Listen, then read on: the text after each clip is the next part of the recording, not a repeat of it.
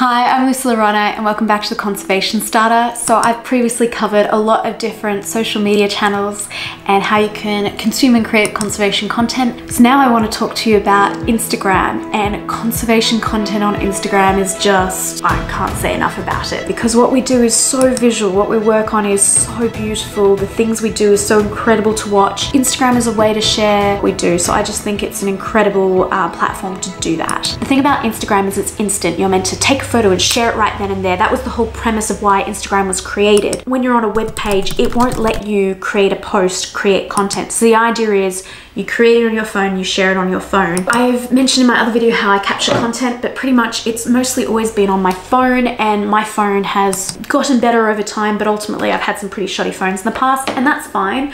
A lot of people choose to create content though on better equipment, and conservation labs and conservators often do have professional equipment to capture their content, and then they just share it back to their phone to post. But I flip it around, and instead I do my written content on my computer and type it up really quickly and then send it to myself and copy and paste it there. I find I have a high chance of having spelling mistakes when I do it just on my phone. So instead I prefer to do it in something that has a spell checker, and it means if I've already used hashtags before as well, I can copy paste, send them to myself, 20 hashtags all in one go. So that's just something that I choose to do because what's in the description does matter. Spelling, grammar does matter, because I'm using Instagram as a professional thing. Like, I do want to make sure I'm using it in a professional way. In terms of Instagram, I think it's really important to know how the channel works and the idiosyncrasies of it. So ultimately you are sharing a photo or a video, and then you have a description that goes along with it. They allow you to have incredibly long descriptions, up to 2,200 characters, which is long, so I'd recommend being a bit strategic and maybe being concise. Some people don't bother with descriptions at all, and that's okay, but I do like putting in a bit of context with mine. Also, it allows you to use hashtags. So hashtags are so important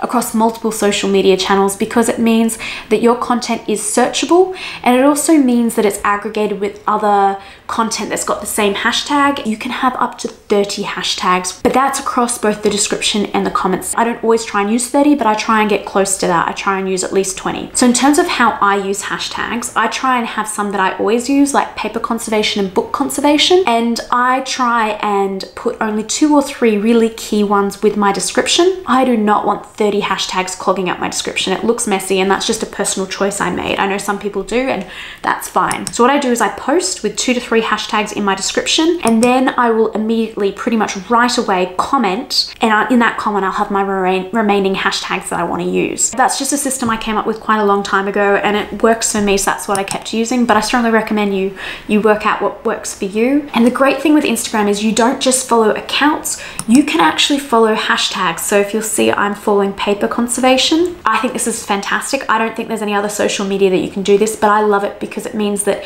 posts that are tagged with paper conservation appear in my feed. Some other hashtags I follow are book conservation and art conservation and things similar to that. It's also a great way to find new people to follow. One hashtag that I find quite interesting is conservation. It's got over 3 million posts, and the reason why, it's environmental conservation.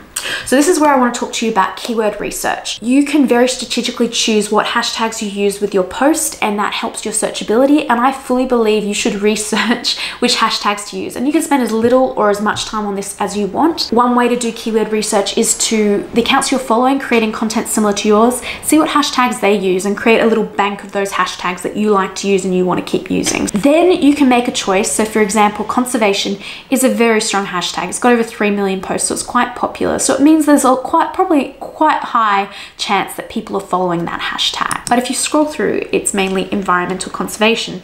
So do you want an image of historical paper to show up amongst, you know, animal conservation, environmental conservation?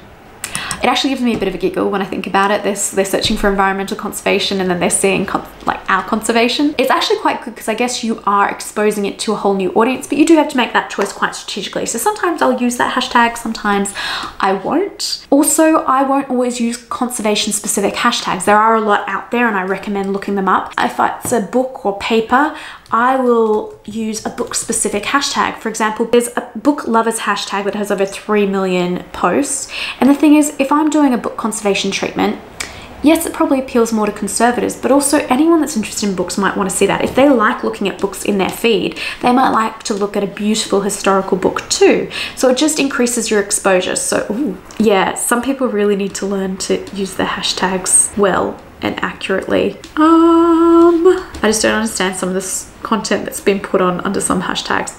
That was a bad example. Let me try another one. Books of Instagram. And so there's over 4 million posts for this. Oh my goodness. Books, okay. People have used this hashtag well. So there's lots of books on this. So if they are enjoying consuming book content and book covers, there's no reason why they wouldn't like to look at historical books, right? Yeah. So what I just want to say is be really careful about the hashtags you use them strategically. I would recommend using some of them because otherwise, unless they follow you, there's no way that people are going to find your content. In Instagram, the way you can personalize it is your profile picture, your short description about yourself and your name, and also one link.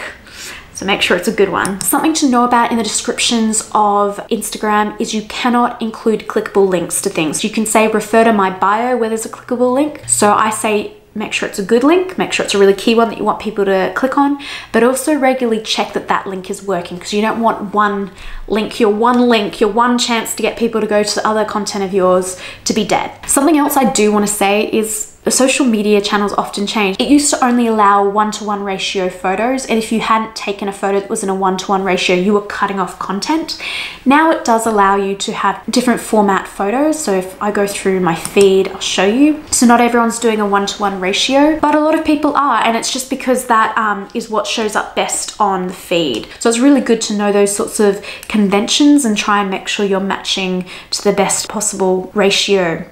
So in terms of videos, often when we shoot videos, they're not in a 1-to-1 ratio. So I learnt how to edit them so I have a 1-to-1 ratio. And that's quite important. It means that you can center where your content is. I've seriously learnt some things over time. So it's all right. You keep learning. Stay abreast of the changes of social media because they will change. There's different ways that you can utilize it. Not just conservators are going to consume this. If you've got a public account, anyone can, including the general public. So I'd recommend not using too much jargon, making it in an easy language, and also thinking quite carefully about what sort of content you're sharing. In my previous video, I do talk about what content you should share and maybe shouldn't share. So I definitely recommend checking that out to just have a bit of a think about sort of the copyright. Do you have permission to share it? Is it sensitive material? And also, do we as conservators really want to share that kind of content?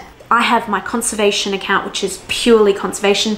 Then I also have a personal account, and I've set this to private. Instagram, like a few other social media channels, actually strongly doesn't encourage you to have multiple accounts, but it makes it very easy for you to switch between the two. So there's really incredible channels out there. I'm not gonna go show you the examples. If you want to know the content that I think is really great, I recommend checking out who I follow on Instagram. And I do regularly try and find new people to follow. So I think that's everything that I want to say about Instagram. I'm just getting distracted by all the really cool stuff.